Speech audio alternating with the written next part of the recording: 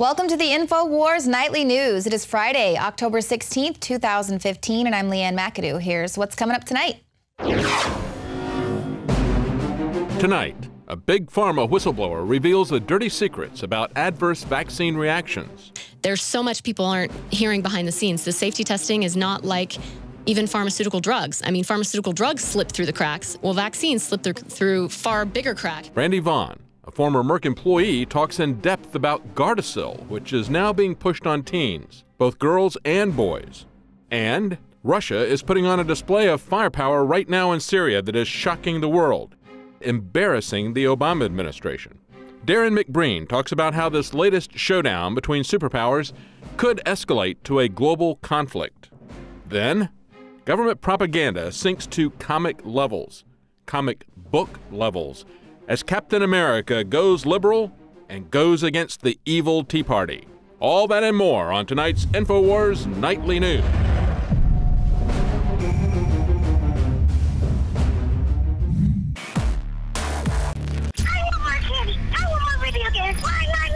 And it's that type of behavior that spurred me to do the research to develop a true nutraceutical formula that was designed to smooth out and help children focus. All of our children are hit with modern mind control. Television, music, fast food, GMOs, sugars, you name it. Young humans have not yet developed their nervous system and are being hammered daily by globalist concoctions. It's no wonder they can't focus and calm down and then are put on dangerous psychotropic drugs. Working with my team, we set out to find the best formula with the highest quality ingredients that children would actually like and take. We worked with the leading manufacturer in nutritional supplements that are safe for children to bring you the most affordable and powerful calming formula out there. Introducing Child Ease with herbs and calming extracts like chamomile and lemon balm and essential nutrients that taste great. Obtain your Child Ease today at InfoWarsLife.com. That's Child Ease exclusively at InfoWarsLife.com.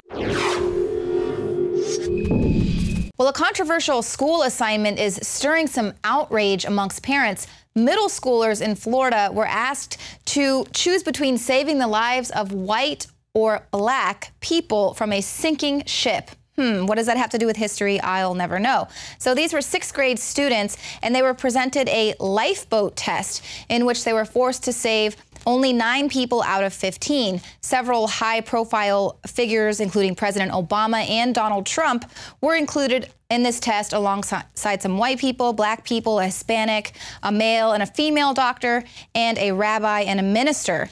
Now, an 11-year-old student that was in this class said that she and her fellow classmates immediately protested this assignment. She said everybody in the classroom just got upset about it and said, "This is racist, this is racist." Now, the Hillsborough County School District stated that this assignment was merely a team-building exercise and denied any racial connotations. Okay, it was nothing about being racist or sexist. But here's the ultimate dilemma. What if it was a black conservative? Now, we've already seen how the establishment media has been treating Dr. Ben Carson, but you also may have heard about the outspoken 13-year-old black conservative C.J. Pearson. He had a viral video where he was calling out Obama for his response clock kid controversy. Then Obama, of course, blocked him on Twitter. Well, now he's reporting that a teacher at his middle school reportedly told his students that CJ is not worth saving in a fire and that he hates him. So Pearson has now accused the teacher of violating the school's bullying policy, and the school's principal has promised a full investigation into the matter. So bullying and hate speech is fine if it's coming out of the mouth of a liberal. Of course, they do not want black Americans to get off of that liberal thought plantation.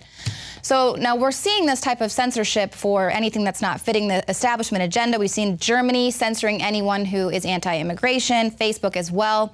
Well, now a Captain America comic is going that same route. They are siding with Democrats in Washington, beating up on conservatives who dare follow the Constitution.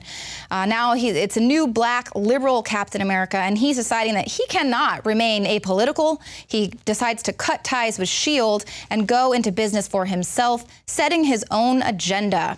He heads to the southern border. He beats up some evil right-wingers who are threatening innocent illegal immigrants who just want to be left alone. And so, of course, the evil commander of these right-wingers, he makes these evil statements about building a wall, not wanting illegal immigrants to bring crime and disease into America. They complain about the immigrants taking their jobs and the welfare. They're gun-toting villains in hoods. And, of course, they refer to the hero as Captain Socialism. So you can see where this is going and, of course, probably who the comic is based off of as well. The comic's writer, Nick Spencer, has made it abundantly clear where he stands in the political spectrum. Blatant propaganda coming from every corner.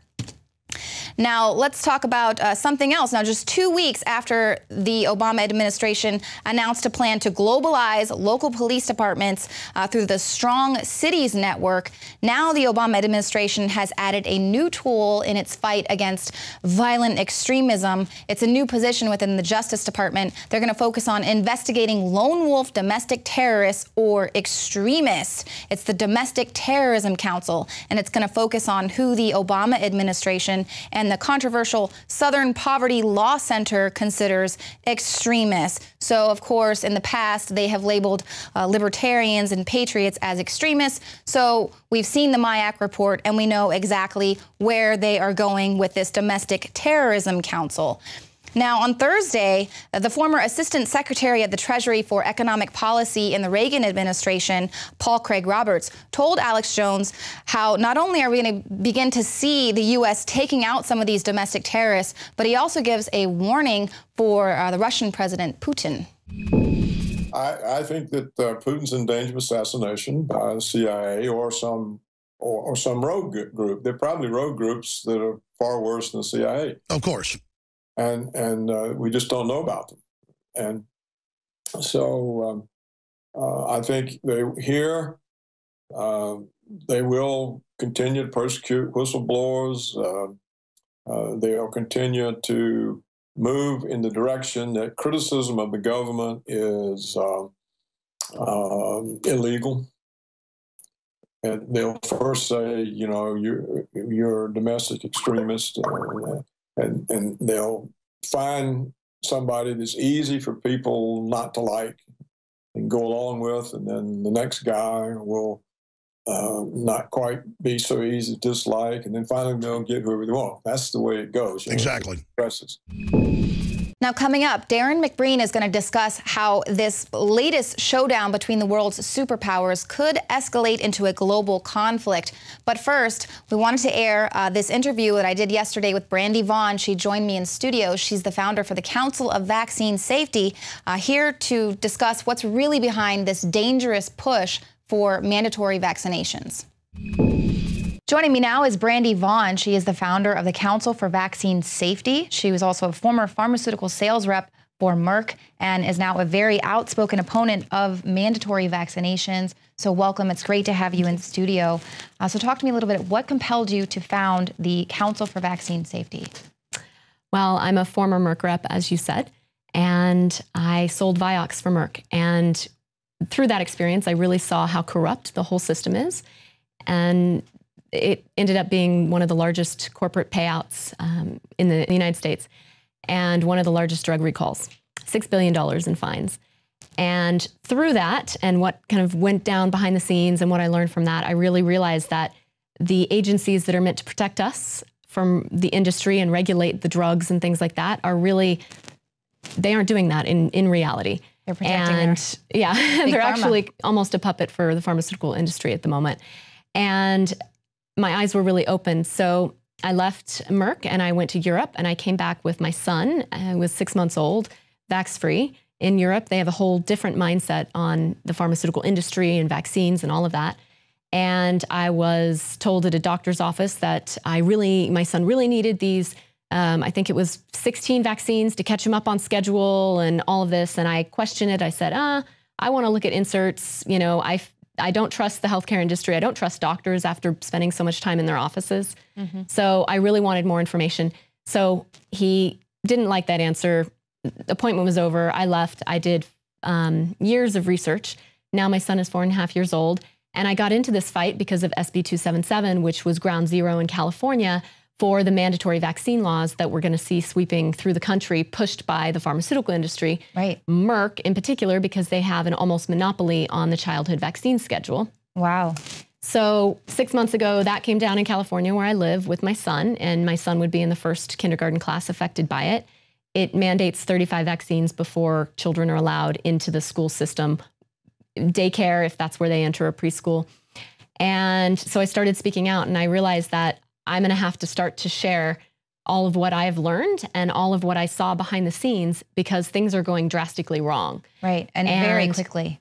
Very quickly. And so one of the things I feel like I always have to point out to people is that in the 1980s, the schedule was far, far different than what there is now. And now, in 2016, it's going to be 53 recommended vaccines on the CDC schedule for children under six and under. And that is far more excessive than it was in the 80s, and it's more than any other developed country in the world. Right. And our children are suffering from it. What we have right now is the first generation of children that's sicker than their parents. Right, that's when we were record sick, obese. Yeah, and so right now we're giving 53, more than any other country. We're giving vaccines in utero, which are, vaccines are not studied for toxicity and birth defects. There's a reason for it, because in lab studies in animals, they showed they do cause birth defects when you give vaccines to pregnant women. And we're giving 6 to 9 doses. So it begins on the first day of life with the vitamin K shot, with Hep B, and then we're giving 6 to 9 doses, sometimes more, in each child well visit. This is nothing any other country does. And to show for it, we have, the highest infant mortality rate in the developed world. Right. And the U.S. Is far above other countries that give far less vaccines. And we spend more on health care per capita than any country in the world. So it's not that. And we have Mississippi, which is the highest rate of vaccination in the states, of all states, and it has the highest infant mortality rate. So a lot of people say, oh, correlation, not causation. But the government that could do these causation studies, they're not doing it because they're hand in hand with the pharmaceutical industry. So what we have to go on is the fact that our children are now sicker than the generation before. Right. And this is not happening in other countries, and it's never happened in the, for generations in the US. And we're seeing epic numbers of, neurological delays, ADHD, speech delays, autism, type 1 diabetes, childhood leukemia, autoimmune issues, epilepsy, asthma, food allergies, psoriasis, eczema, lupus. I mean, the list goes on and on. And so our children are really suffering. Right. And you mentioned the vitamin K, which I think is sort of a new thing, that all of a sudden now this is something that children on their first day of birth, when they're born, they need to have this now. All of a sudden, your son wasn't given it there in Holland. They didn't even know about it. So you hadn't even done a lot of research into why this is being given. But it was interesting here because Rob Dew, our producer, he just had his 4th child, a little girl. And so they wanted to give this vitamin K. And he said, well, talk to me about it. I want to read the inserts. And what they were saying was it's just, it's 100% vitamin K. It's completely fine, safe and effective. It's that same talking point, safe and effective. And you actually brought some pretty interesting news to us. So go ahead and talk to us about what was actually going on with this vitamin K. Right. Well, luckily it was kind of a random, although I think nothing is random in the world, conversation with Rob. And I had a nurse send me just last week a photo of the box of the vitamin K injection that they give. And then also a different company, she sent a picture of the vial. And this is things that we would never see when we actually go into the doctor's office. Right. They don't tell us in the hospital. It's just natural. It's vitamin K. Right. Well, on the box, on one of them, because there are 2 different companies that make it, well, 3, but anyway, this was 2 of them. The main active ingredient is polysorbate 80, and there are strong links to infertility, to autoimmune issues. Polysorbate 80 is banned in a lot of countries, especially in injectables. And that's the main active ingredient in one of the vitamin K solutions. In the other one, on the vial, it says contains no more than 100 micrograms per liter of aluminum. And you combine that with the Hep B shot, which is 250 micrograms per liter of aluminum. On day 1, our children are getting 350 grams.